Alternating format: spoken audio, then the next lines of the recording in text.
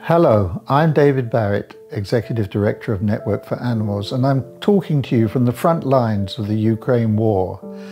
To give you an idea of how bad this war is, in 2 days we've twice come under missile attack. Can you imagine how terrified we are, and can you imagine how much worse it is for the animals? We're here because our partners are telling us that they're running out of money. They can't help as many animals as they should. You have no idea of the bravery of the people that rescue animals from the war zone.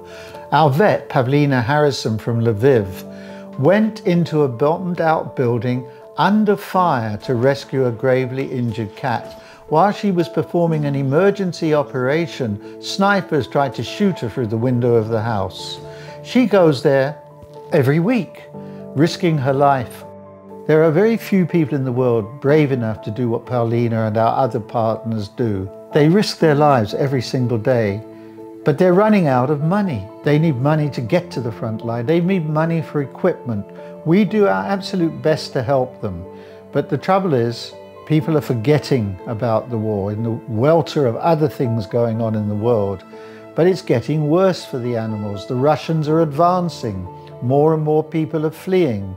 More and more animals are abandoned. Our partner Nowzad distributes food throughout Ukraine, but its warehouse is emptier than it should be, and the situation is getting worse because the animals are breeding uncontrollably. Even under fire, we have to conduct spay and neuter programs. It's a daunting task. Our newest partner, Animal Rescue Kharkiv, is housing 236 cats rescued from the front line in an old bomb shelter. They desperately need help to improve the facilities and to create more space for the ever-increasing flood of animals coming in. They need help. We need to give them help, and we're desperately looking to find ways to do that. Our longest-term partner in Ukraine is Pluriton. We've been working with them since the second day of the war. They've rescued thousands of animals from the front line. They take them to temporary shelters and then rehome them throughout the world. They're in the middle of building yet another enlargement to their shelter, but the donations have dried up, and that means they can't take more animals from the front line. That means those animals die. Please, won't you help us to help them?